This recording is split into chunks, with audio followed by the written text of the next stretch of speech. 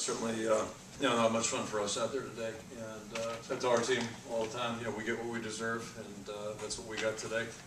As did Central. They got what they deserve. They deserve to win. They played the full 60 and made the plays you have to make to come out victorious. So, give them credit. We certainly give them credit. And they played extremely hard. And obviously, at our side of the coin, we've got a lot of work to do right now. A lot of things to improve upon, and we're going to have to do it fast because we have another game next week. Can you take us through the? Go over, Coach, the last few plays. Yeah, it was a tough sequence. Obviously, we couldn't keep them out of the end zone. First of all, made the stop on the 2-point play, and then they did a good job on the onside kick. We did a poor job on the flip side of it, and then critical series in there. We thought their guy was over the line on the one pass play, and they reviewed it, and that was not true. So tack on a personal foul on top of that, and they gave them pretty good field position, at least good enough for the guy to make a kick on the deal. So that's they got the job done there in that last minute of play, the way you have to, and we didn't. And some of those things are just kind of reflective of the whole game, especially the penalty thing. We did a terrible job on penalties today, and I think we had 9 total. 7 of those were major penalties. So it's gonna be makes tough to make that up. Specifically on the onside kick, what, if anything, did you say to your team prior to that play, and then what ultimately happened from your vantage point? Typically, you have some guys are assigned to go block the guys that are pursuing, and other guys are assigned to catch. And we looked very confused out there, and that's not a good thing. Very indecisive.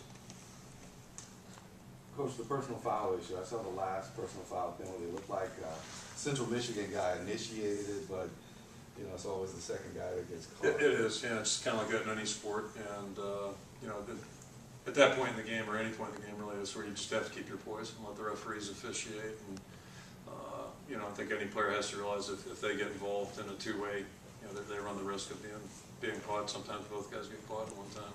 So other times just one. But in that situation in particular, we just have to be a smarter team. Do you think game management was a problem today for the Hawks? At times it was. At times it was. We had some communication issues, certainly, and we ended up burning the timeout on the field goal. And our original thoughts there were to use the 22 as our line of demarcation, and we just felt like went down and asked Mike how he felt, and he felt like he could do it. So rather than have him rush, we burnt the timeout to give him a good shot at it. Is there any specific thing that upsets you the most about this game, as far as like the series of things that unfolded? Well, the first thing I'd start with are penalties. 9 penalties, 7 being major penalties. That's going to make it tough to overcome. First half, we turned the ball over on our end of the field and gave them great field position, and then we also gave up a big play uncontested. And things like that are just, I think, 7 penalties in the first half. So you take the 7 penalties, a turnover, and give up a big play where we don't really challenge them at all. It's tough to overcome that. It's tough to be a winning football team doing that. So I'd start right there, and then second half we did some things better, but we didn't finish the game. How bittersweet is it to have this ending with the game that Mark had? Well, it's how you look at it.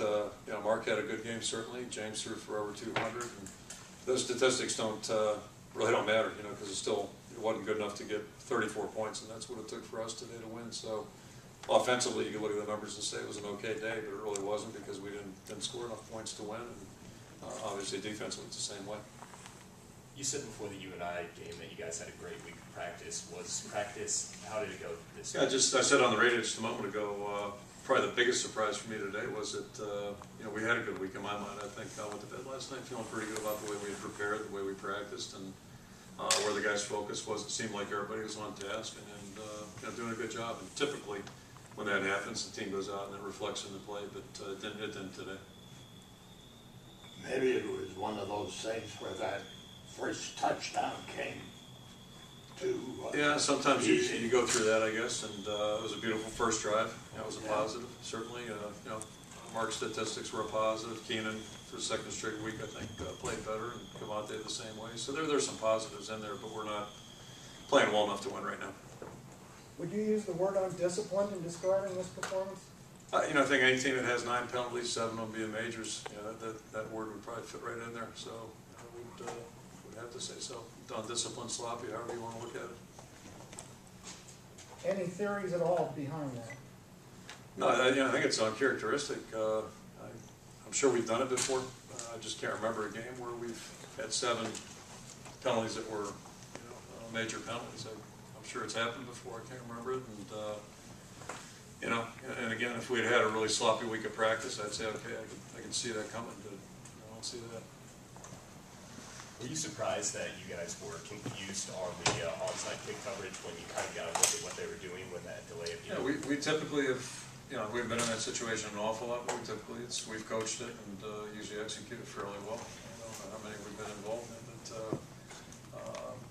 but it just, we looked like we were, frozen out there, and they got the ball.